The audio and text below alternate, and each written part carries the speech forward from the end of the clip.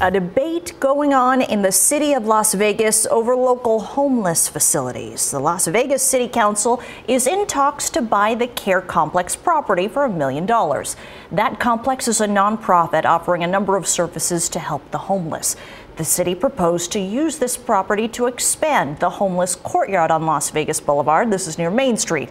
The founder and the leader says they're already helping the homeless community with private funding. This effort would be a waste of taxpayer money.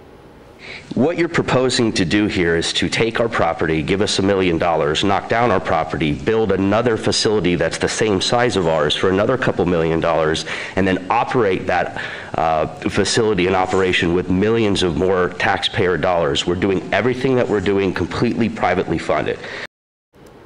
The Care Complex workers say this whole thing came out of the blue, but Councilman Creer says this has been in talks for years. A motion passed. This is going to be discussed at the March 16th City Council meeting.